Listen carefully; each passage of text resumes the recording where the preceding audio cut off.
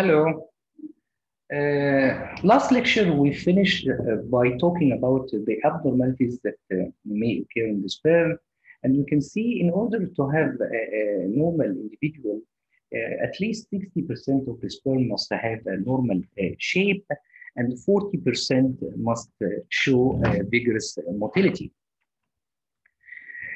For oogenesis in mammals, you can see the ovary and how the stages of the developing ova occur until it is collected by the fallopian tube to undergo fertilization. And normally, fertilization occur in the first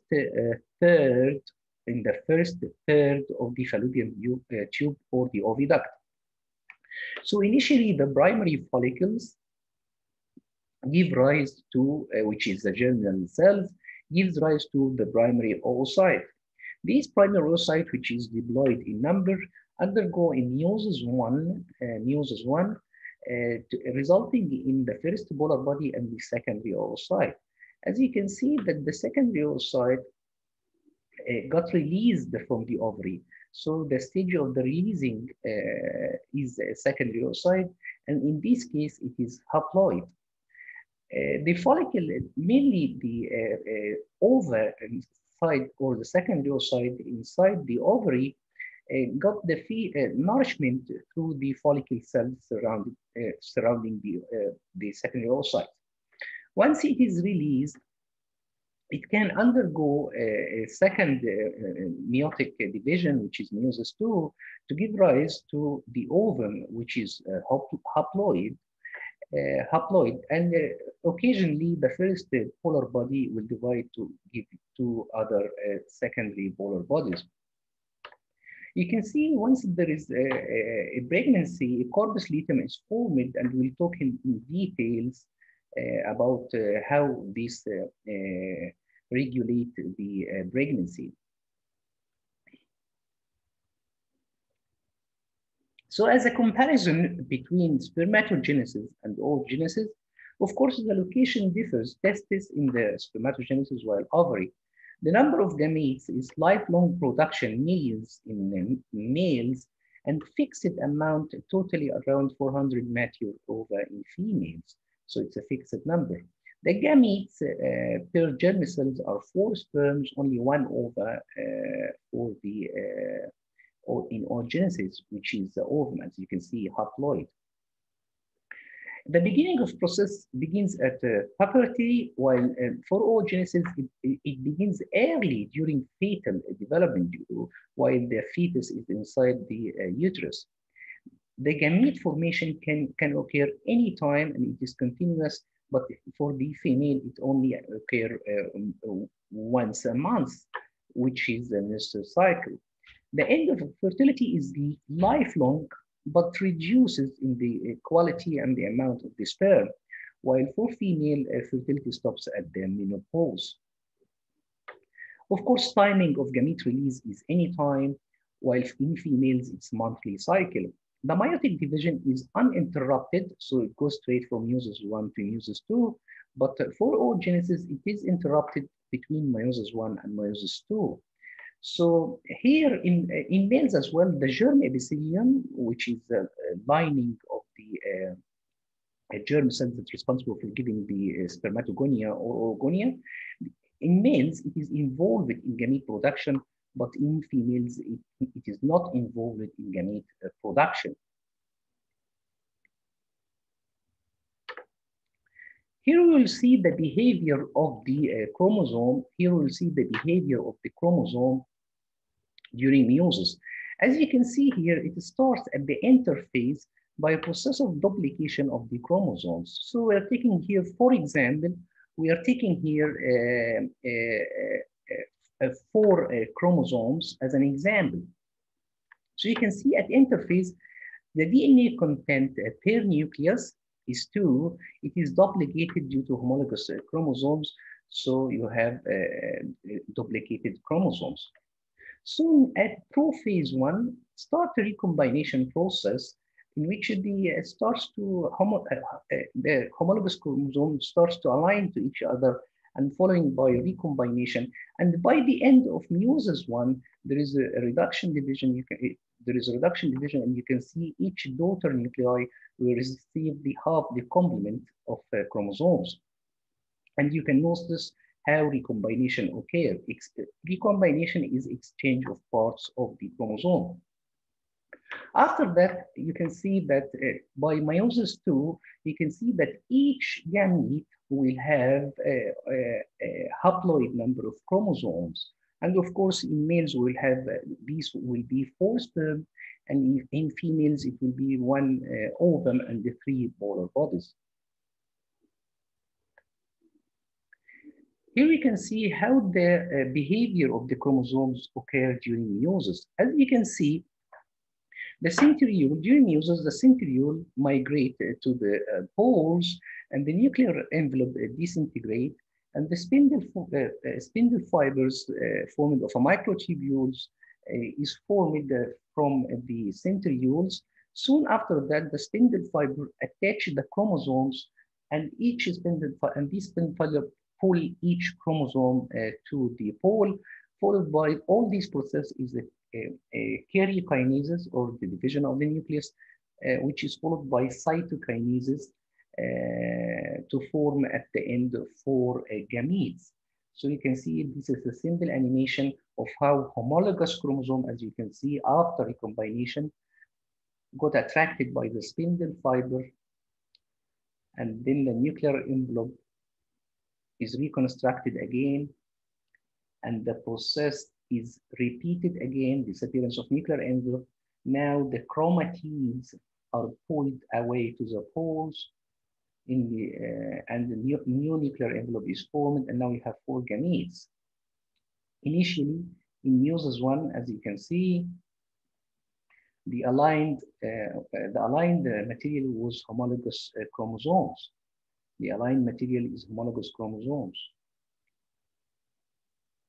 While in the case of meiosis 2, the aligned chromosomes are only single chromosomes after recombination.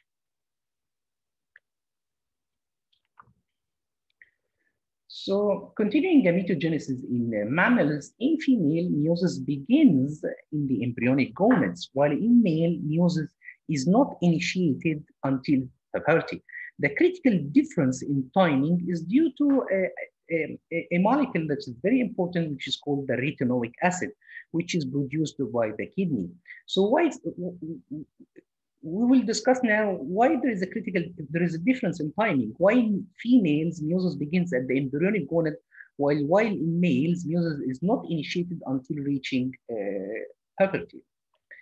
So retinoic acid, actually, what's the function of retinoic acid? Retinoic acid stimulates germ cells to undergo a new round of DNA replication and initiate meiosis.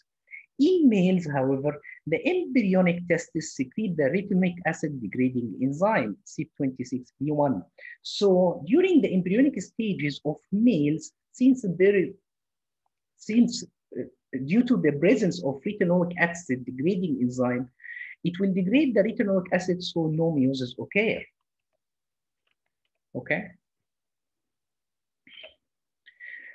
Here you can see that the number of germ cells in the human ovary changes over lifespan. So you can see here, this is a line chart showing the progress through months before conception, and you can, on the y-axis, the number of germ cells times a million. So you can see the baby during the first 6 months, during the first 6 months in the uterus, the number of germ cells are increasing dramatically, Just before birth, there is a sharp decrease in the number of germ cells just before birth. After birth, it starts decreasing as well, and over years after birth, until reaching age 50, the number of ova actually, or germ cells, are totally reduced. That's why females cannot give germ cells after the menopause.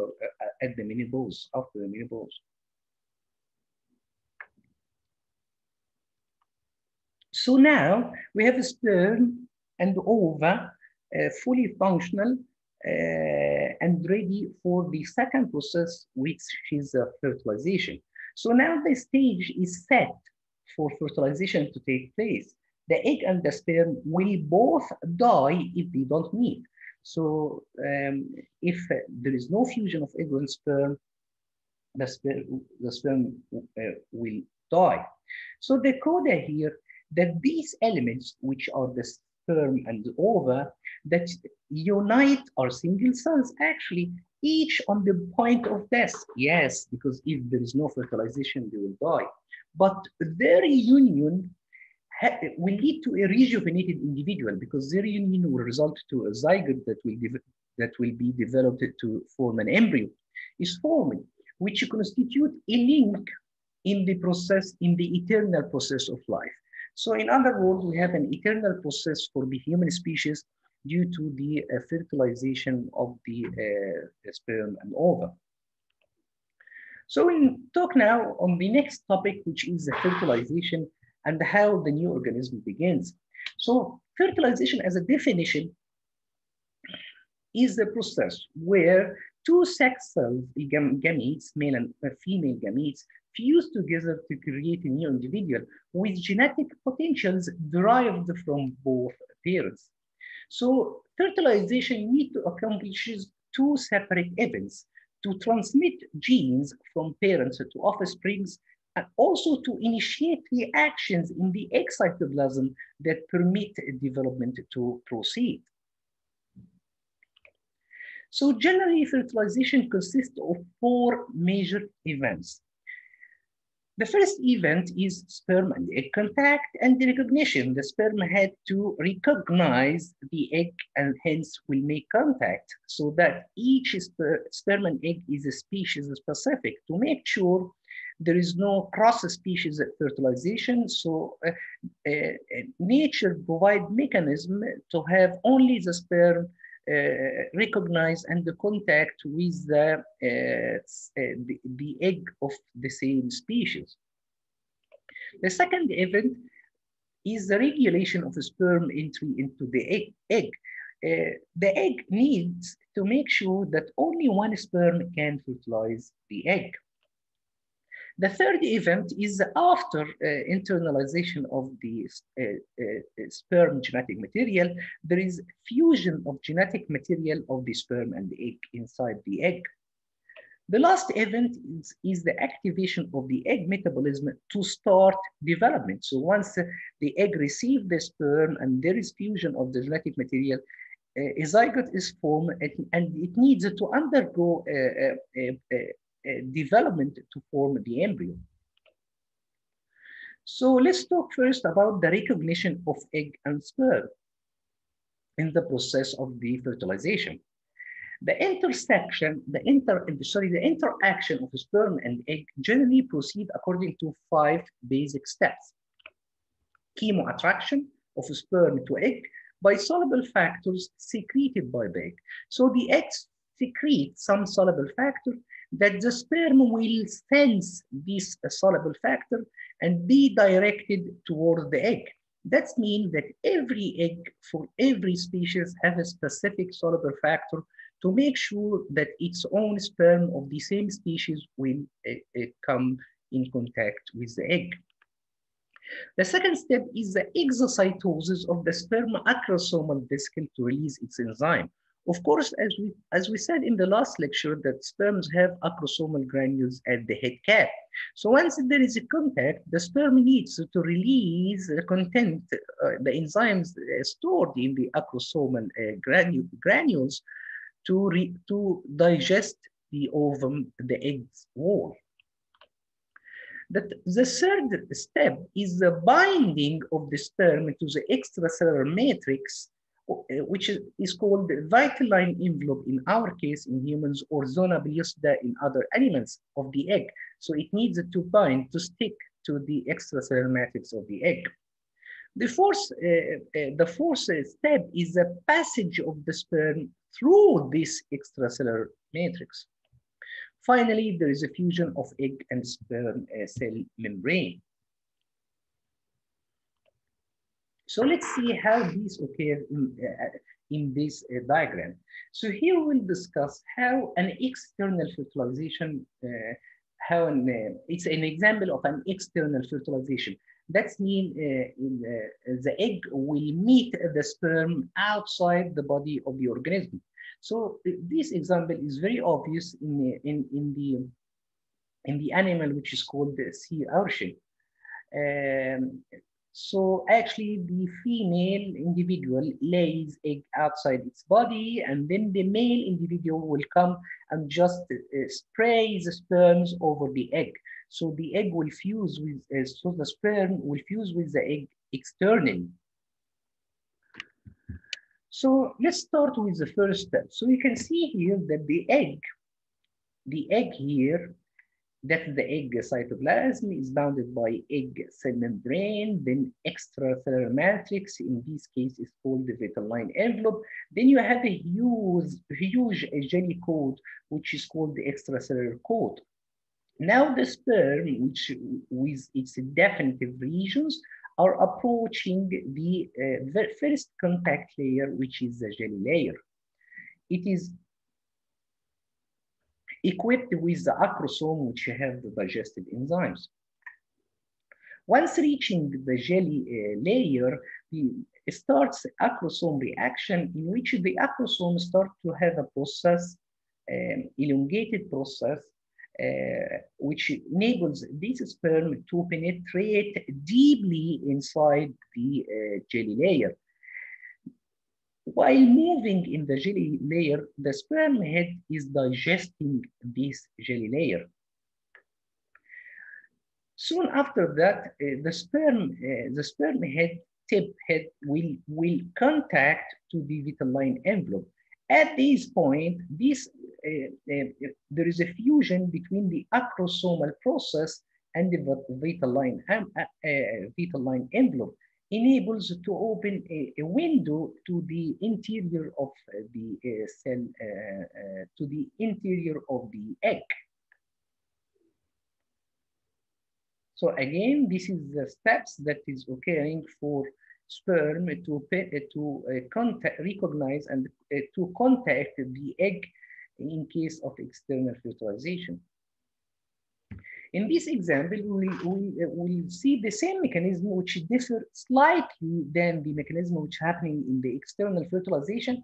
And in this example, we take internal fertilization as it happens in the mouse. So initially, here is the egg bounded by the egg membrane, egg cell membrane. Soon after that, the same layer, which is the zona pellucida or the extracellular matrix to the outside. Then more to the outside, there is the extracellular coat called cumulus layers. So the sperm start approaching and is activated by the the female reproductive tract.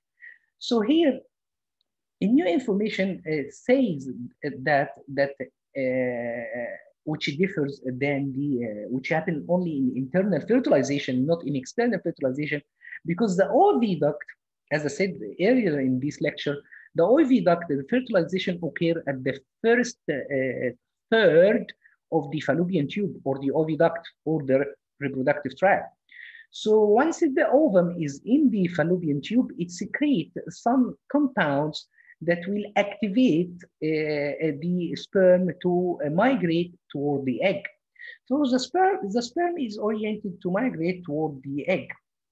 Soon after that, the sperm binds to zona pellucida.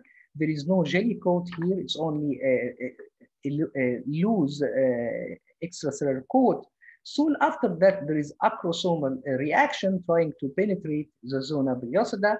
And you can see that the sperm start to lyse a hole in the zona pellucida. And once reaching the egg cell membrane, fuse and to deliver the nucleus inside the interior of the egg. Okay. So let's continue the example of as we have seen in the previous two slides, the difference between the external and the internal fertilization with respect to the mode of contact between the sperm and the ovum. Let's talk about for the external fertilization, the sea ocean sperm need to recognize, because it's external, it's in the sea. So the sperm need to got chemo attracted to the ova, otherwise there will be no fertilization. So sperms normally in sea oceans are attracted towards eggs by chemotaxis or chemo attraction. But so how does that occur? Because the egg secrete a chemical compound, very specific, and the species specific, is called resac. So let's see an experiment how resac is important in the process of fertilization. You can see here, in a petri dish in the lab, they collected sperm suspension, about 20 microliter of sperm suspensions, and they added just 10 nanomolar, very few concentration, very low concentration of resac in the media. So you can see here, they included here, injected here at that region, 10 millimolar solution of resac inside the petri dish. All this round structure actually are sperms, and usually sperms, if in solution, it will start vigorously rotate around itself, making shapes like circles.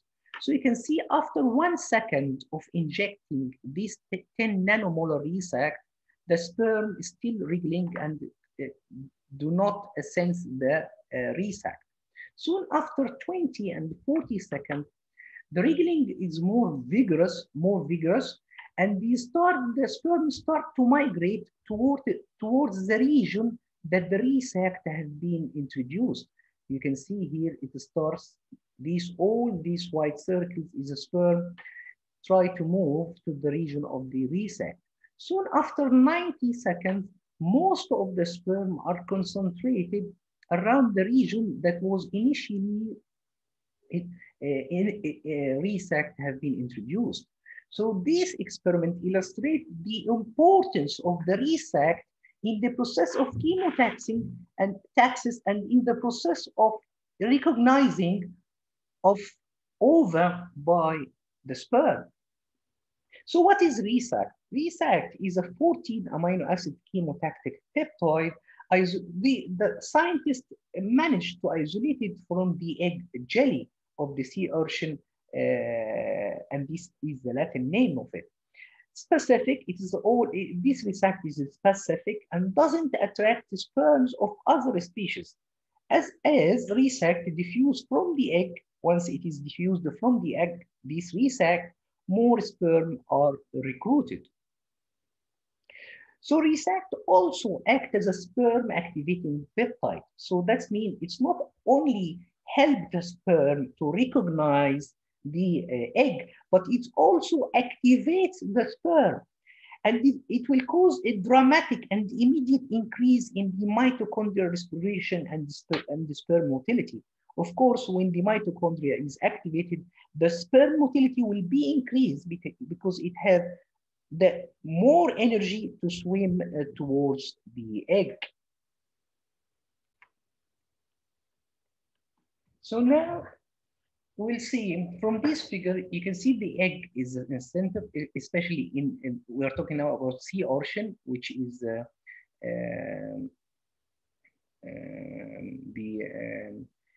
external fertilization example. So you can see that the egg is inside and is covered by a huge layer of jelly layer. And the egg starts to secrete resac, which is a chemotactic compound. And you can see the concentration of this resac, the resac varies as you go further from the egg, it changes concentration. The sperm is roaming around the jelly coat, and once it senses the resac, it starts to migrate through the jelly coat. You can see it starts migrating through the jelly coat. So once it comes in contact with the cell membrane, you can see here the sperm. Once it comes in contact, the membrane of the sperm. So this is a kind like this is a kind So this is the cell membrane of the sperm head, and you can see that resac binds the molecule that is secreted by the egg, binds to important receptor on the membrane of the sperm, which is called the RGC receptor, which is the resac receptor.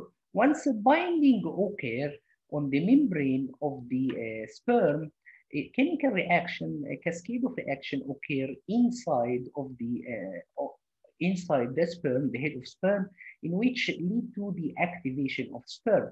These chemical reaction, the binding activate the formation of cyclic AMP, which potentiate or increase the influx of calcium from outside the sperm to inside the sperm. This increase in the concentration of the calcium inside the sperm will activate the sperm and will be translated as vigorous swimming towards the egg. So resac receptor, RGC, as I said, this RGC, as I said, is only found in the membrane of a species-specific sperm. So that means each receptor is different across a species, and it binds to specific resac.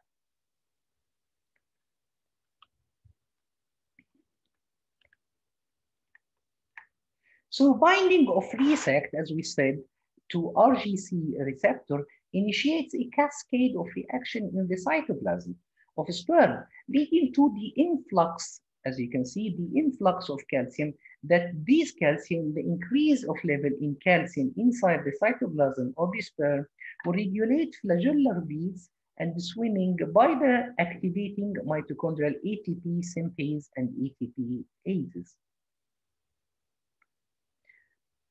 So here you can see a very good example about the, delete the annotation first.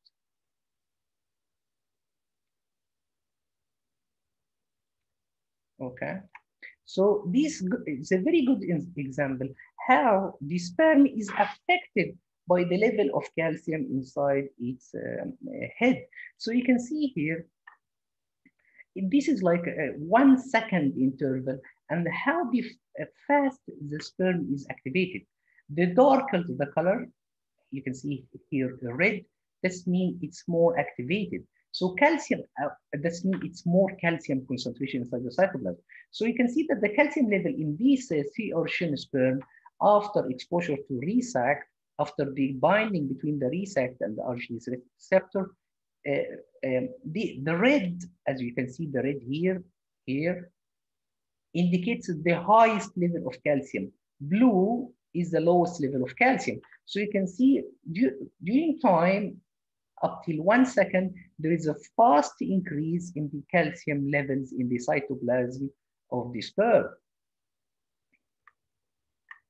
So thus, upon meeting resac, the sperm, upon meeting resac, you can see that Arabaceous sperm, which is a species of sea urchin, another species of sea urchin, are instructed where to go and are giving the motive force to get there. So the binding of resac to RGC will result actually to two major events. It will direct the sperm and it will generate the enough energy for the sperm to swim towards the egg. Okay, and this concludes our third lecture, and I'm ready for any questions. Okay, thank you.